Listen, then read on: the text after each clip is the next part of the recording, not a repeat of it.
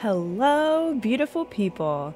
Have you ever been in the middle of a hot boss encounter and said to yourself, wow, I really wish I were skilling right now? No, me neither. Have you ever been deep into a mining grind and said to yourself, man, I really wish I were bossing right now? Yes, me too. What I'm getting at is this is a Croesus guide, so sit back, relax, and let's go over the basics. You can smell this boss a mile away. Croesus is a fungi with no sense of humor who was buried in Seniston for centuries before Bick unleashed his foul stench upon the world again. Did I mention this boss stinks? You'll also see a familiar face in this putrid arena. Gorvek, once foe spitting hot fire at us, now shouts at us from the safety of the balcony while we do all the hard work. I guess we should be used to it at this point. But he can teleport you to your spot if you right-click him, so I guess he's helping out in his own way. Now that you know the main characters, let's talk about what we're bringing. You don't want to have too much junk in the trunk for this boss if you know what I'm saying. Cut down on the inventory items that you can lug resources around the instance. You'll need a minimum of 16 inventory spaces free, but maybe a few more in case things happen. And things do happen. So many things. I bring a tool for each node in case those things I was talking about earlier happen and I need to help out somewhere. Bring your best pickaxe, hatchet, and a magic butterfly net. The crystal rod does not work for fishing because that would be too convenient. You can use a fishing rod-o-matic or you can go without and double fist those fishing resources. There's no judgment in Croesus. You can use the hone perk to gather resources faster, but if not, that's okay. Put on some slow jams, dim the lights, and enjoy the moment. There's no rush. You'll also need to bring a few super restores because, like I said, things happen. When you get hit, your stats drain. If your stats drop it low all the way to the flow, you get yeeted.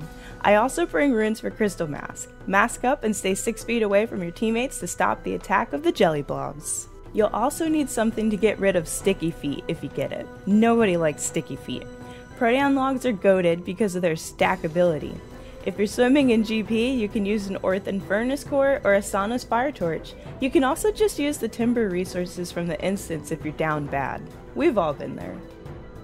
There are some other things to consider when taking down the Rancid Ruffian. You can sip on a Perfect Plus potion or a Perfect Juju Fishing or Woodcutting potion before you start if you want to catch a skilling buzz. A charged Pontifex Shadow Ring will reduce that nasty stat drain, and if you overcharge it, you can leave it in the bank. We love a good passive effect. Skilling auras, outfits, and familiars are nice if you have them. If not, find some good friends who accept you for you and keep on keeping on. No friends? That's okay. You don't need them. Join a public instance. Now that you have your preset, let's talk about the funky fight. There are 4 corners in this toxic wasteland. The woodcutting corner in the southwest is a giant spooter that looks like a certain 8-legged boss in the game. The mining corner to the southeast is a giant mole who has definitely seen better days. In the fishing corner to the northeast sits what remains of a leviathan. It doesn't look too good. Finally, the northwest hunter corner holds a Dagonoth body yaddy yaddy. Poor thing never stood a chance against this malodorous monster. These fallen beasts are the nodes. Each node will have 2 super alive and healthy looking branches and one that has been through it. Always gather resources from the branches with life in them. During the kill, there is a bar over top of the node. Gather resources until you can't anymore because the node ran out.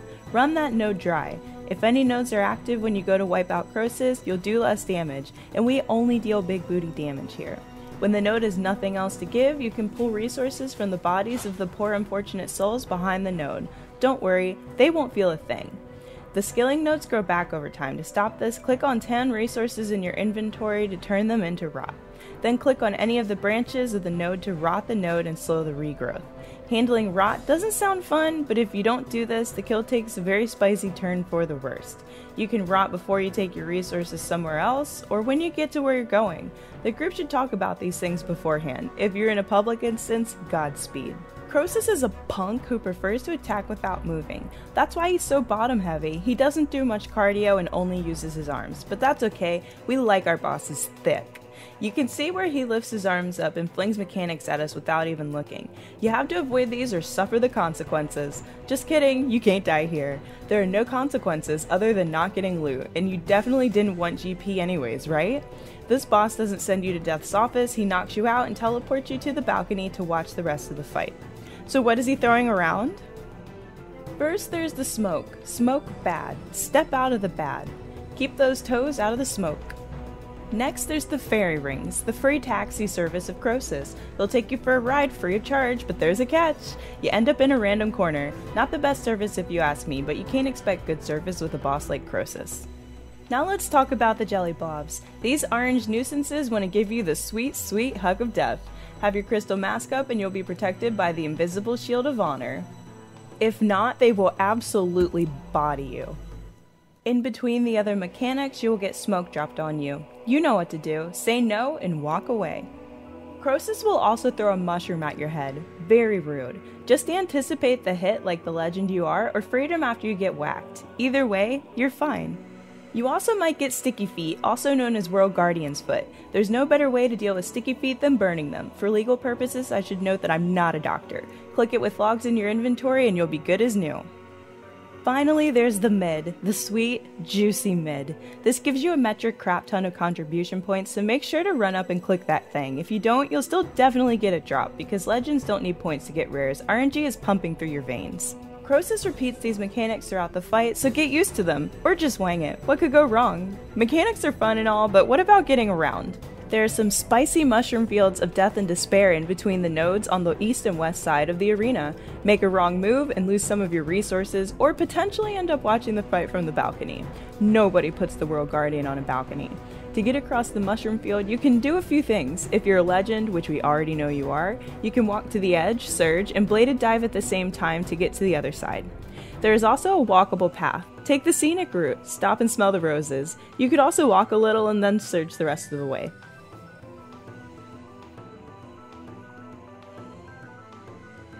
On the north and south sides of the arena, there are some mushroom walls. All except one of the mushrooms in each wall are super spicy. Find the sparkling one, climb over the special shroom, and be on your way. Stay away from the spicy mushrooms. Shrooms are bad for your stats, kids. Now that you know how to get around, let's talk about sending that pungent jerk back to hell. To get to the big stink, we have to repair for the 4 statues that are in the arena. Each statue requires 15 of 2 different types of resources. They need 15 resources from the nodes 1 and 2 over clockwise. If you're like me and you can't tell left from right on a good day, let me explain. The hunter statue needs 15 resources from fishing and from mining. The fishing statue needs 15 resources from mining and woodcutting. You see where I'm going with this. To the right, get your resources from the nodes to the right. Most groups have 4 to 8 people in them. Near the statue is a deposit box. This holds extra resources. In a group of 4, each person will deposit about 17 resources into that special box. Sharing is caring. Then you'll go and collect your own resources that you'll take with you. Deplete the node, rot your node if that's what you're doing, and then run, World Guardian, run. Taking resources long means depositing them into the farthest statue that requires the resources. 2 corners counterclockwise. That's a little confusing. Let's make it clear. If you're woodcutting, running long would have you depositing resources into the statue at fishing like you see my friend doing here. If you're hunting, running long would have you depositing resources into the statue at mining. To the right, deposit resources in the statues to the right. Now that you totally get it, it's gonna be such an easy clap. After depositing long, if you're in a group of 4, grab some yummy resources that your friend left you in the box and run them short. That's 1 spot counterclockwise. Fishing to hunter, hunter to woodcutting. You get it. After the resources are deposited, start repairing the statue. Statues that need resources will tell you which ones they need if they are missing any. Just give it a little tickle. Click. Silly me. The bars above the statue also indicate this. When it is full, the bar turns blue. Repair the statue and then wait until your friends are ready. When all of the statues are fully repaired, pray at the statues. The middle will open up and you can click it. Make sure your stats are fully restored for that big DPS energy. Now you can AFK mid. Dance, sing a song, drink some coffee, play with your dog. The options are endless. Don't want to watch? The middle sparkles. We like shiny things. If you see green or white sparkles, click them to deal more damage to the boss.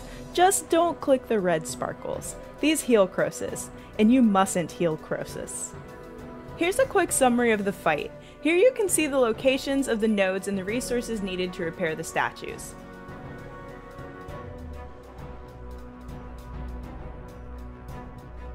This is a long run from woodcutting. This is a short run from woodcutting. I talked about a group of 4, but in a group with more people, just decide who wants to do what and make things work. Croesus magic, baby. If a node has 2 people, one can run long and one can run short. If there's a group of 5, one can run resources. Play around with it and see what you like. Try rotting at the end, try rotting at the start. Feel the rhythm, feel the rhyme. Come on boys, it's Croesus time. Now let's watch a kill to see how everyone moves. While we're watching, let me talk about those contribution points that I mentioned earlier. You get contribution points for, well, contributing. Every action during the fight gives you points. Clicking the sparkles at the end, harvesting from nodes, rotting nodes, contributing resources to statues, helping your friend deal with their sticky feet, everything. You need 60 points to get a unique drop and 420 points to get max rare drop rolls. That's right, Croesus is 420 friendly.